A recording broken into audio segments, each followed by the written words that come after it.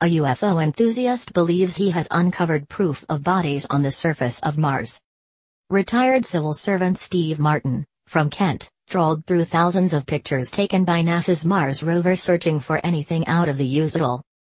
And he found mysterious-looking objects which he thinks show alien corpses on the red planet. Compelling pictures appear to show a human-like figure on its back, with what appear to be a head and limbs.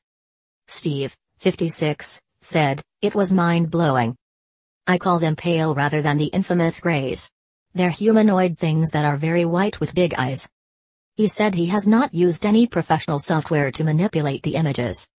While Steve admits that not everyone will agree with him, he is convinced it shows that Mars has sustained life. And he believes NASA knows this, but is drip-feeding the public information. It comes as U.S. Vice President Mike Pence revealed a plan to send humans back to the moon.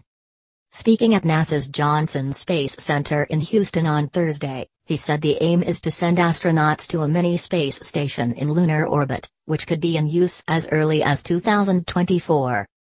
In future, this orbiting lunar HQ could act as a springboard for trips to the lunar surface as well as future missions to Mars and beyond. "While our sights are once again set on our lunar neighbor, this time we're not content with just leaving behind footprints, or even to leave at all," said Pence.